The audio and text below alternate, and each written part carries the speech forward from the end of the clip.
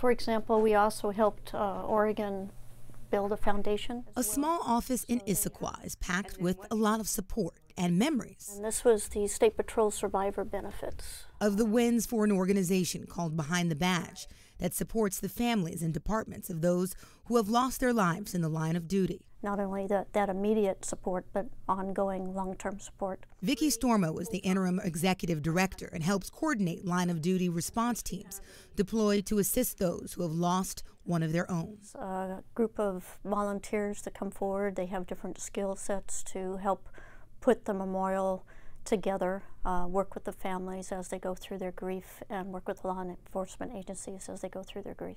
Over the last month and a half, they've been helping out in Colorado. Yeah, it's really sad. They've had 3 officers killed in line of duty in less than a month's time. It's just horrible. So they helped them through the first one.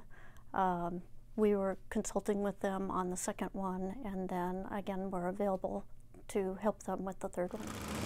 Stormo says the work is necessary but tough. When you have a line of duty death response team, it's a very exhausting process. There's very long days. You're mourning yourself. So now you've had a second and a third one, so the team has got to be exhausted. For Stormo, showing up is not just about being there for those in your backyard. We're a law enforcement community across the nation. It's not just in each state or not just in a small community. There's impacts across the nation as well. In Issaquah, Jenna Hanchard, King 5 News.